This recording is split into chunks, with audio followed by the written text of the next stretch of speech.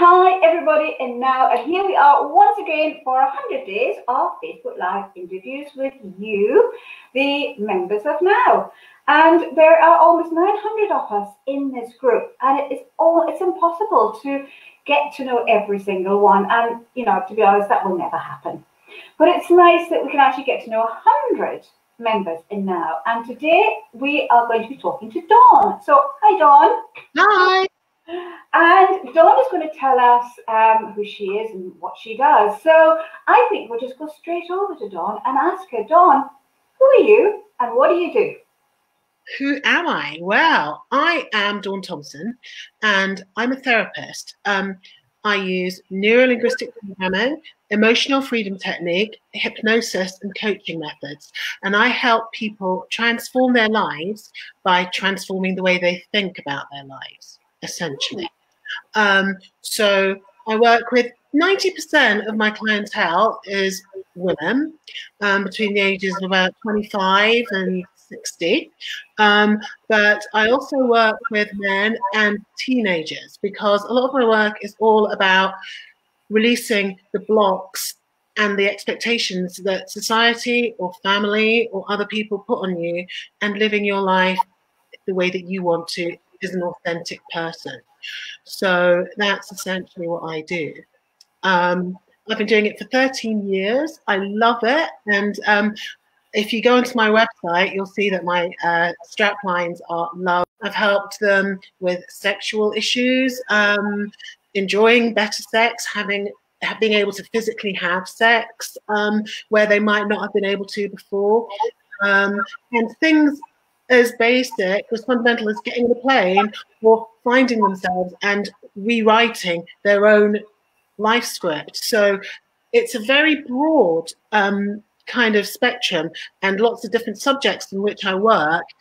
But that being said, it always comes down to the one thing that is absolutely basic to me. Change the way you feel about things and your life will change. Absolutely, and you can do that on a turn of a button, can't you? It can be so quick. And actually, for me, a lot of my therapeutic work is actually helping people understand that change happens in an instant and that actually it's okay and things haven't gone mad. And, and that basically, I'll have a lot of people leave my therapy room going, well, Dawn, it's because you're nice. And, I'm sure that I'll feel differently about it. And I step out of here and I say, go and test, go and live it, go and see and come back to me. Because actually, once they've changed their energy about things, really released it, then the world will be back to you absolutely instantaneously. You're right, yes. So you mentioned EFT and NLP. There are a lot of people who don't know what they are. Do you want a quick explanation with Fabi? Absolutely. Well, NLP is short for neuro-linguistic programming, and it's all about the way that your mind works, the way that you communicate with yourself, and then basically how you communicate with other people. So I almost see it like interior design, but for your mind rather than something else. You might have a great sofa that you really love and works really well for you, but you might have a dodgy pair of blinds that doesn't really work for you. And actually, your mum put them up there and they've not been letting the light in. So using the way your language, your body language, your behaviors, it all talks about rearranging things so that your content works best for you and not and you learn how to communicate more effectively with other people as well. Yeah. So that's how I would describe NLP. Emotional freedom technique is my absolute go-to. It's an energy psychology, which has its roots in acupuncture, actually. It's the same sort of thing, that your thoughts and your experiences, if they're negative and habitually negative, it will create a block in your energetic system. So the meridians running up and down your body will have a block in it. And if I were to give you a battery and say, hold the negative pole in one hand, hold the positive pole in the next, and I asked you about something that was holding you back, I would see on a screen, I was holding one, a little spike in your energy field. What we want is your energy field to be zen and relaxed and flowing. Any block can be felt in the body as well, actually. And so what I do, the emotional freedom technique is essentially tapping on acupressure points. People might have heard it called tapping as well. And you tap on certain acupressure points whilst you give your attention to the belief or the experience that has been holding you back, and it actually smooths out the spike and helps you release it. Clients quite often release in tears or in laughter or burps. I've had a lot of burpers. However it works, there's usually a physical response to it. And then once the client has fully released that, they'll be able to go back to that limiting belief, or they'll be able to revisit that traumatic experience and not feel it. They won't be carrying it around with them. And that's really important, because energetically, whatever we believe, whatever we think, vibrates out into the universe and shapes our world through our filters of perception. So that's why what you think is so important to how you see the world. Yes. So when you mention your limiting beliefs, there's no getting away from it. That even before we're born, when we're conceived, and certainly when we were growing up, the formative years, everybody's heard of those. They are real. They really do shape your life. And you are saying that with your work with NLP, with EFT, and I know you do hypnosis as well, and other things, you can change that. Is that right? Absolutely. Absolutely. So you're absolutely right. And they've shown that actually, if you're exposed to a stressful environment, your physiology and your blood chemistry is changing even when you're in your final trimester in the womb. So it goes back as early as that. So absolutely, what you experience between the ages of 0 and 7 is a straight download into your mind, into your perception. So actually, we inherit and we take on a lot of stuff there at that time as our blueprint almost for normality, no matter how traumatic it is, no matter how negative it is. And again, as you say, in teenage years, when we're trying to break out of that and find ourselves, that can cause a lot of, be quite angsty for people as well. So the important thing with the work that I do is that actually some formed, like a lot of conventional counselling, all you need to know is how you want to forward. And so I think the beauty of the work that I do is actually drilling down on what those beliefs are. And most of the time it will be someone not feeling good enough. Yeah. In some way, shape, or form. It all kind of comes down to that. Yes, absolutely. So if I, for example, was fearful of life in general, without going into any big hoo-ha, what could I do myself? If I feel this fear, what could I do straight away to help me? You can essentially the first thing to do is to acknowledge it, Lindsay. So, a lot of people don't acknowledge it, and they will actively suppress what they feel and think, oh, that's silly, or invalidate it, and then it will just create more and more tension and anxiety for them. If you acknowledge it, then through breathing, through some tapping, so there's a faster EFT technique you can do, which is essentially just tapping on the top of your head, tapping here, tapping here, and tapping here, then tapping on the sternum, just between the collarbone and where you would, and where your brow would start, the cleavage part. Oh, yeah.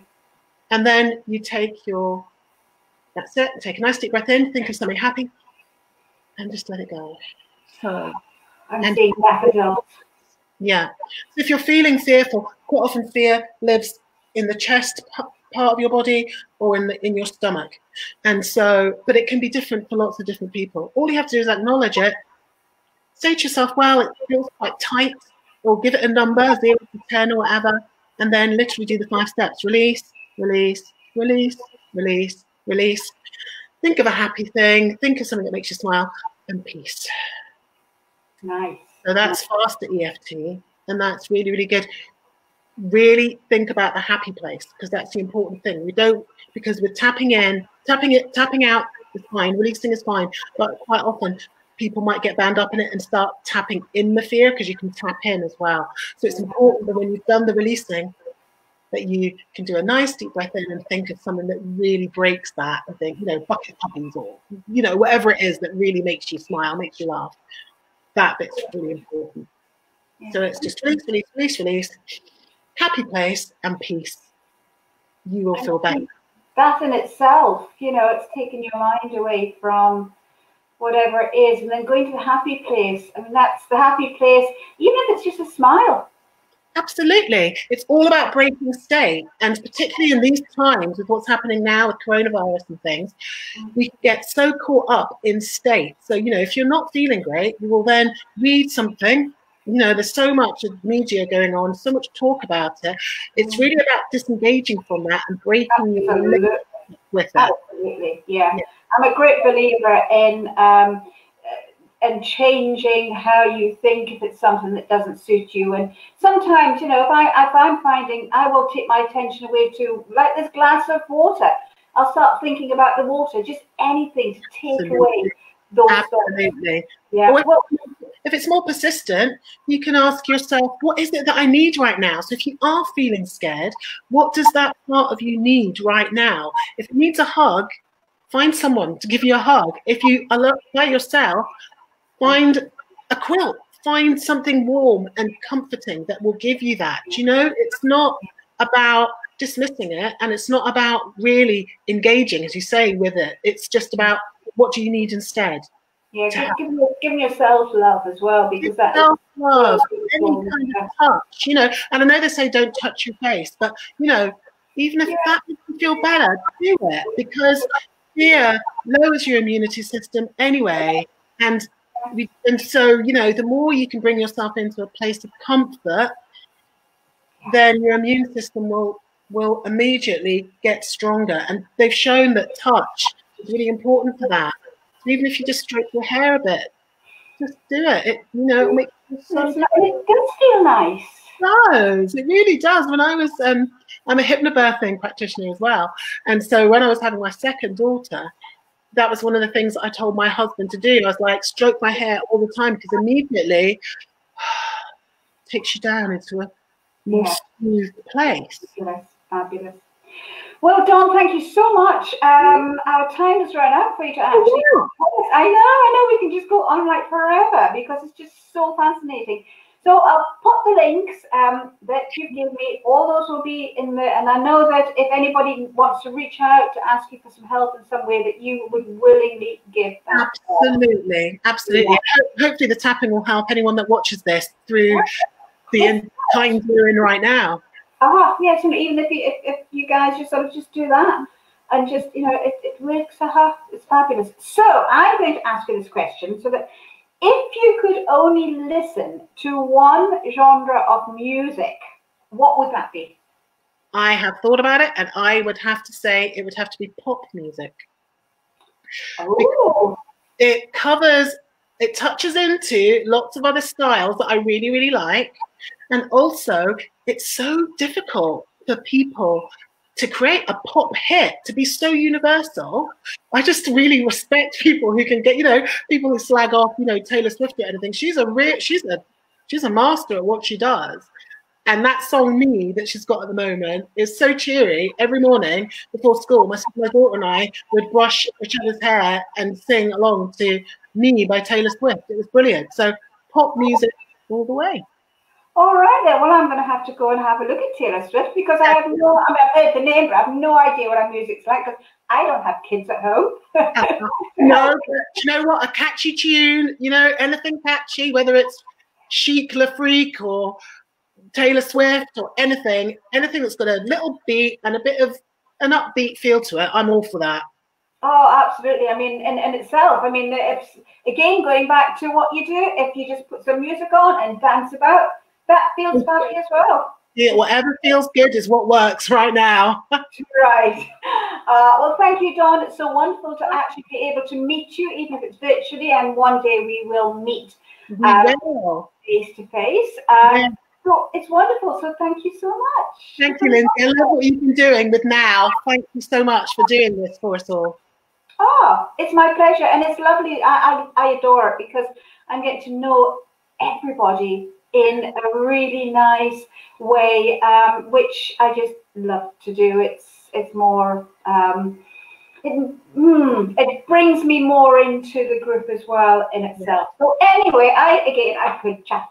So I'm going to say goodbye to everybody in now, and we'll catch you again tomorrow with another member of our group now. So bye for now, and everybody have a lovely rest of the day. There you go. Bye bye.